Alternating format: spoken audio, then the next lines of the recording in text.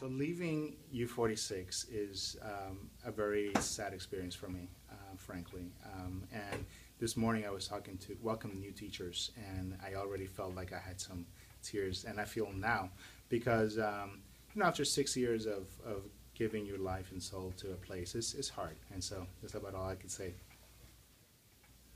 So I am very excited to move on to the president of the Illinois Math and Science Education Academy. And we're focused there on STEM, science, technology, engineering, and mathematics. And we have two charges as far as I understand, and I will probably learn more about this when I move on to other areas. And that is, the first charge is to serve well the education needs of talented and gifted students in the state of Illinois.